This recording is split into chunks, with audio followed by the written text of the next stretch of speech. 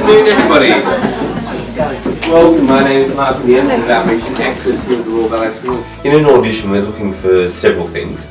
The main thing is we're looking for the potential for a student to benefit from our training programs, whether that's for our full-time programs or for one of the associate programs.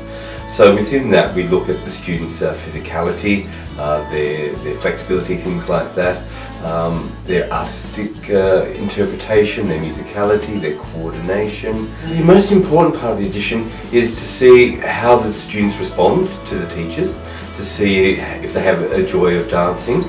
The actual audition class is very straightforward, so there's nothing in the audition that they would perhaps not have done before. So they just need to be thinking about what their teachers have done in terms of working with them and the sort of corrections that they've been given, but also to think about enjoying themselves. I loved it. Yes, it was really good. My favourite bit was spin with toes. We did some bar work and then we did some stretches and some work in the centre. And then we did some jumps and a bit of just dancing to some music by yourself. We did like stretching, like singing, did bar work and then choreography.